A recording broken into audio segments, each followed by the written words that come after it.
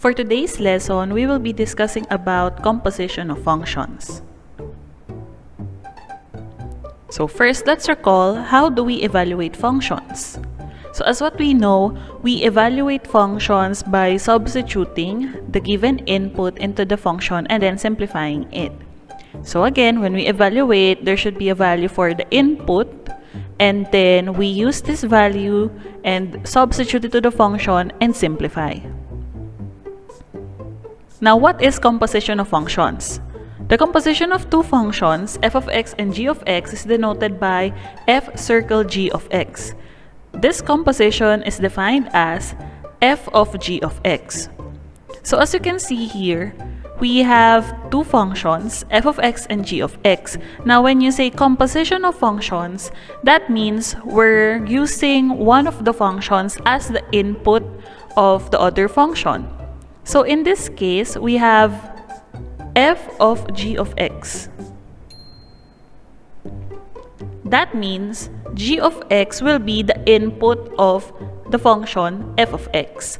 So that means g of x, the function g of x, will be the input that we will use, and we will substitute it to f of x, and then we will simplify. So that is how you do composition of functions. Again, in composition of functions, one of the functions must be used as the input of the other function. Now we read this as f composed of g of x or f of g of x, or we can also read it as f circle g of x. But most commonly used pronunciation is f of g of x. Now let's try some examples. Let's say we have f of x, which is 2x minus 1, and g of x equals x squared plus 3x minus 1. Now we have to find f circle g of x, or f of g of x. Now, how will you know which among the two functions will serve as the input? So you just have to look at the given. So we have here f circle g of x, meaning the second function mentioned will be our input. So since we have here g, that means g of x is our input. That means we will be substituting the function g of x to the given function f of x. So let's have here f of g of x. Again, the input that we will use is the function g of x, and we will substitute it to f of x. So we have here 2. Now, the x variable in our f of x, we will replace it with our input, which is a g of x, or x squared plus 3x minus 1.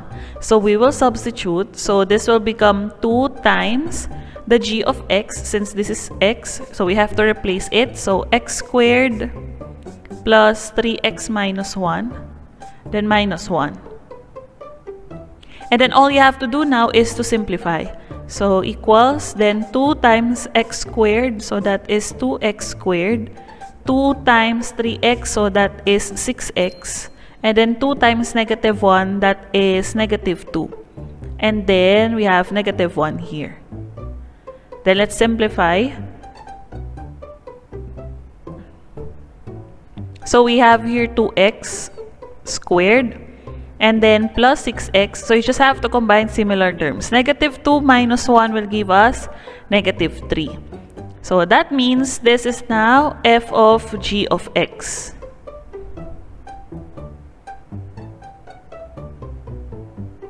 So in doing composition of functions, again, you identify which one is the input, and you will use it to evaluate the other function.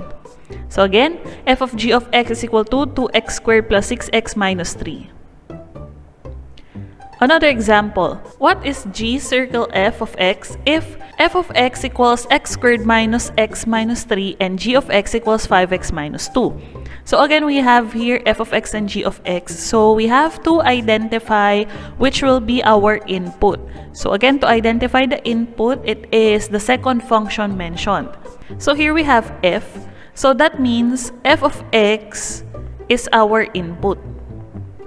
And we will use this function f of x to evaluate g of x, which is 5x minus 2. So again, all we have to do is to replace all the variable x in g of x with f of x. So let's write here g of f of x is equal to, then we have g of x, which is 5x minus 2. So we will just replace all the variable x from g of x with f of x, which is x squared minus x minus 3. So we have 5 times x squared minus x minus 3, then minus 2. Again, just simplify this. 5 times x squared is 5x squared. 5 times negative x is negative 5x. 5 times negative 3 is negative 15. Then we have minus 2. Simplify this. 5x squared minus 5x, and then negative 15 minus 2 is negative 17. So this is now g of f of x.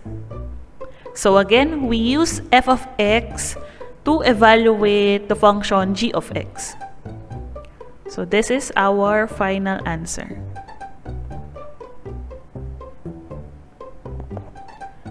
Next, let's have find f of g of negative 2. Given f of x is 3x minus 4 and g of x equals x cubed minus 1. Okay, so as you can see here, it still involves composition of functions because of this, but this time we have the value which is negative 2. So that means after we do composition of functions, we still have to evaluate our answer with the given value of x, which is negative 2. Okay, again, we still have to do composition of functions, but at the end, we have to evaluate our answer with negative 2, which is the given value of x. So let's identify now which is our input. So looking at the given here, f circle g, so that means g is our input. So g of x, again, is our input. So we will use this to evaluate the function f of x. That means we will replace all the variable x in f of x with the terms of g of x.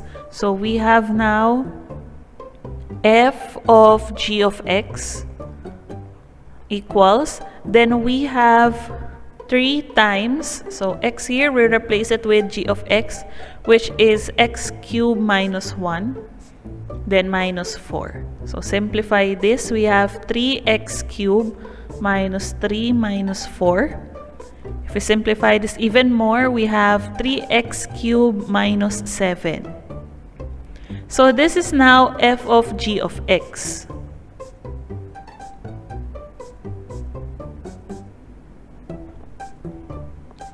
So after evaluating the function with the given input, let's now evaluate it with the value of x given, which is negative 2. So we have f of g of negative 2. So that means we're evaluating now the function that we obtained after we do composition of functions with negative 2. So we have 3 times negative 2 cubed minus 7. So this is 3 times negative 2 cubed is negative 8, then minus 7. 3 times negative 8 is negative 24, then minus 7. Therefore, final answer is negative 31.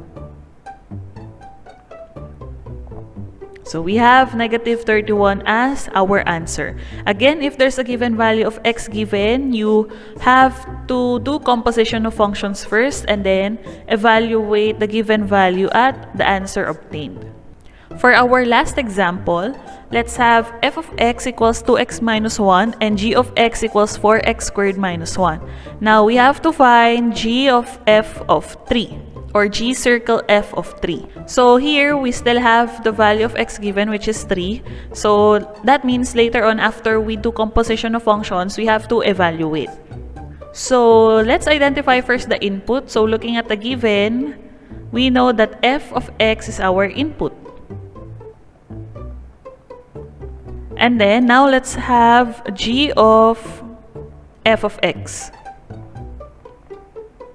So let's evaluate g of x with f of x. So g of x is 4, then x squared. So we will replace x with f of x. So that is 2x minus 1 squared. And then we have minus 1.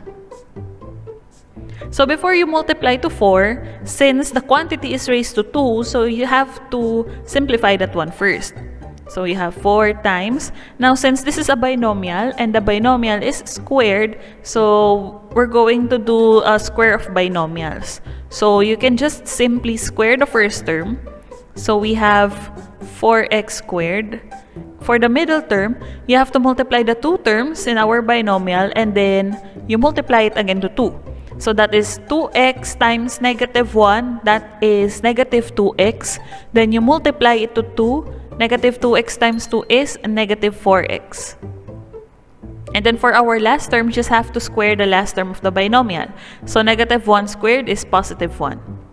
So that is how you square a binomial. You square the first term. For the middle term, you get the product of the two terms of the binomial and then you multiply to 2. And then for the last term, just square the last term. And then we have here minus 1. Then distribute 4 to the trinomial. So 4 times 4x squared is 16x squared. 4 times negative 4x, that is negative 16x. 4 times 1 is 4. And then minus 1.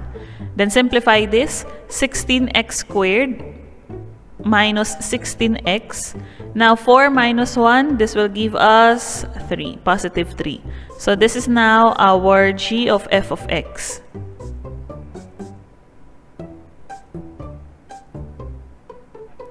Now after that, we still have to evaluate it with 3. So let's have here g of f of 3. So we have 16. Replace x with 3. So 3 squared minus 16 times 3 plus 3. So this is 16 times 9 minus 48, then plus 3. 16 times 9 is 144 minus 48 plus 3. Simplify this, therefore, final answer is 99. So that is our answer, given that f of x is 2x minus 1, g of x is 4x squared minus 1, and the value of x is 3. So that's it for today. I hope you learned something about how to do composition of functions, as well as if there is a given value of x. And see you next time.